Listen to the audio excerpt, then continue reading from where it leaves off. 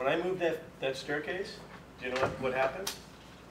I see that ball better. So automatically. But the thing is, timing, I have to get down and ready to go.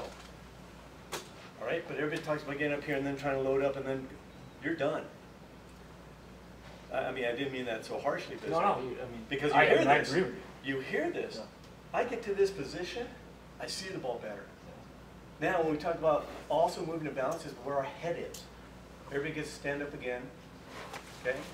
Now, when you start understanding how incredible our mind is in our bodies, it's really, it's just incredible. So, all I want you to do is we're going to take our head and do like this. Now, identify all the muscles that just fired. And I mean, everybody goes hamstrings. Okay, can you feel your Achilles tendons? Can you feel your lats? Can you feel your traps? Can you feel your quads actually activating? Can you feel the muscles around your knees? Right? Now come back up. What happened? They all just turned off, right? The minute our brain senses any bit of imbalance, it puts on the emergency flag because it thinks it's going to fall over. It doesn't matter that I tell my brain, and we've been together a long time, I'm not falling over. Nope, it doesn't believe me. The minute the brain comes off balance, it starts firing muscles. You cannot stop it. You cannot stop it. So, the minute your brain is affected in any movement, what's it going to be doing?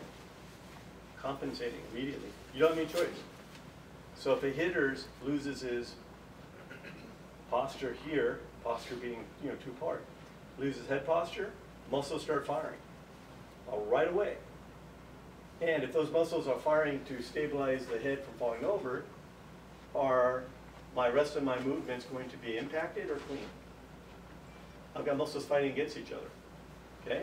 Remember we felt all those muscles that, so if I'm making a move here and I'm trying to hit, what's going to happen? My body's first in a dogfight with itself.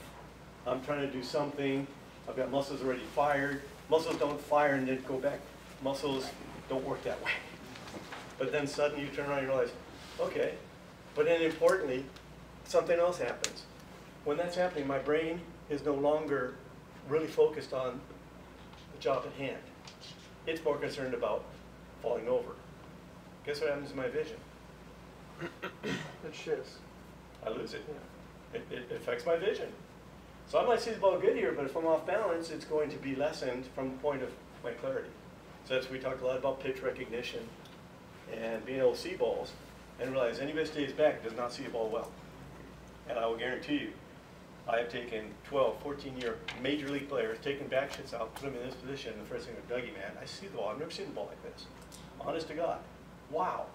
What a difference. You can take 10-year-old kids, definitely college players. Any age of kids. Yeah. Wow, I see it better. It's huge. So for all the guys that talk about all these moves and all that stuff, if they don't understand that I need to see the ball better, and that puts my mind at ease if I see something better, why wouldn't I?